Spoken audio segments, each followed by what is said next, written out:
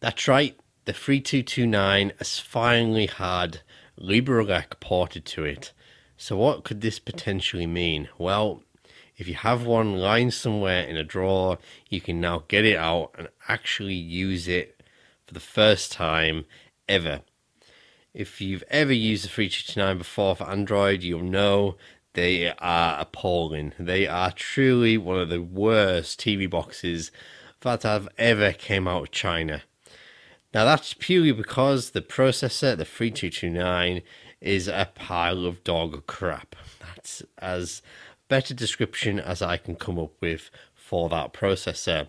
But I've always said for many years, but although it struggles to run Android, I reckon it would have been a perfect candidate for running LibreELEC, or back then OpenELEC.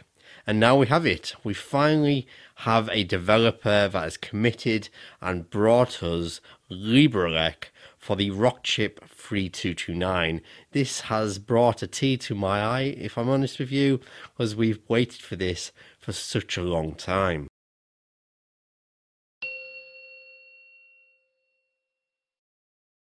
So I'm not going to beat around the bush and go on about it. Let's get this installed onto your Rockchip 3229 TV box. It's exactly the same process as every other system that dual boots on these types of TV boxes. First off, let's go to the download page and let's get the correct file for your box. So here we are on GitHub, and we've got a bunch of different files that we can download. Now we see lots of different names of TV boxes, so find the one that you think is appropriate to the TV box you have. This also supports the newer 3228A, so yeah, if you've got one of those, it should support it.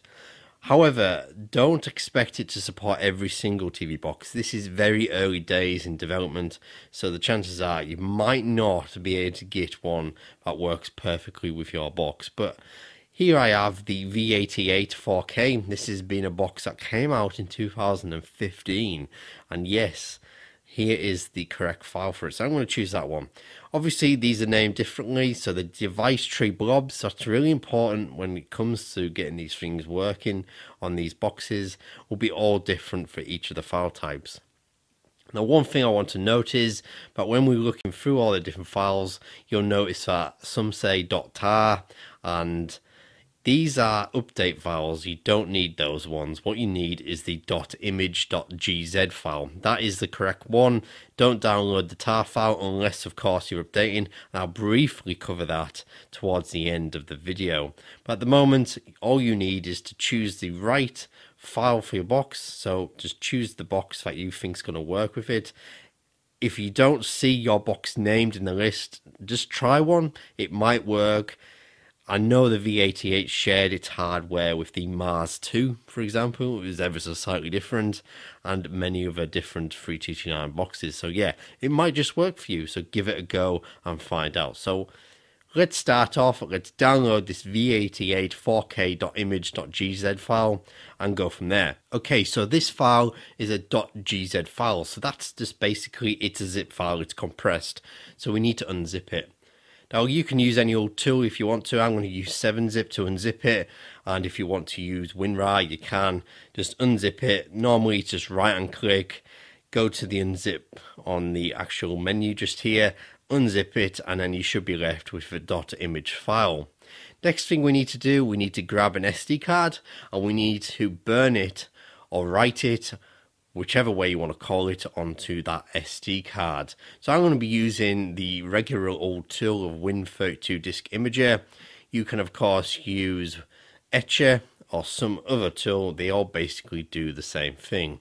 So yeah, plug in your SD card, open up the program that you've chosen, select the right file. So mine's the V88.image file.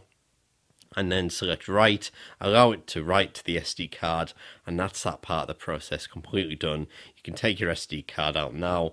Now we can go over to the TV now, because this is not set up like other devices like KODI, other systems, sorry, should I say, like KODI, where you have to change the device tree plop around. We're not there, I don't think, with this development. So yeah, we've just got this image file written onto the SD card, so we can go straight over to the TV now, grab your TV box, insert the SD card, and yeah, let's get on with that. So insert your SD card into your TV box, like shown. I'm going to insert into my V88, and as far as I'm aware, this should just boot. It should just boot if it was going to work. However, you might find you have to insert something thin into the AV port, or some other location on your TV box.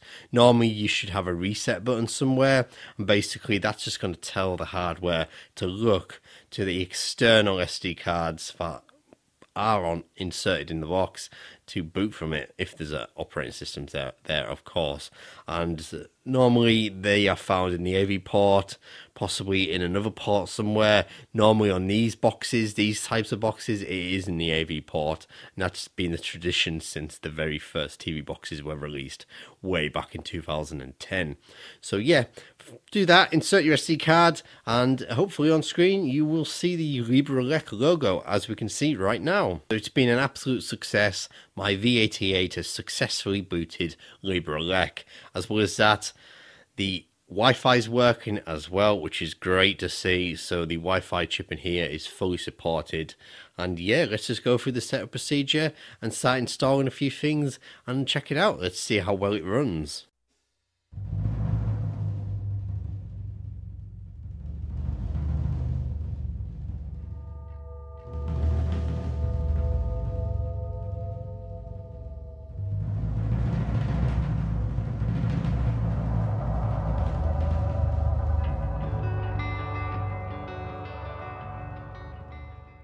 Those of you who have successfully booted LibreELEC from your SD card might be wondering, well, how do I upgrade or update LibreELEC in the future as and when new releases come out? Well, as I mentioned at the start of the video with tar files, these are the files that will update the underlying operating system and of course KODI when a new version is released. So to update that, we basically need to samba into the box. So connect your box up to Wi-Fi, get a laptop, PC ready, and basically we need to take the IP address from your TV box or LibreELEC, which can be easily accessed just in the Wi-Fi settings. You'll see your IP address listed. Take a note of that IP address, go over to your PC, bring up any old folder, create a new folder if you want to, and in the address bar at the top, just enter the IP address into there. As long as your network is connected and you've got a healthy network that's working properly and there's no issues with your router or anything like that, as long as you've put in 2 backslashes, should I say, as long as you've entered that, 2 backslashes, then your IP address, click enter, and then it should bring up a bunch of folders. Go down to the list of the folders that are presented to you, find the one that says update, click into there and simply drag and drop that tar file that we can download from the GitHub page from where all the LibreELEC for the 3229 is stored. Drag that new update tar file into the update box and then let it transfer and restart your TV box, and that is it. That's all you got to do.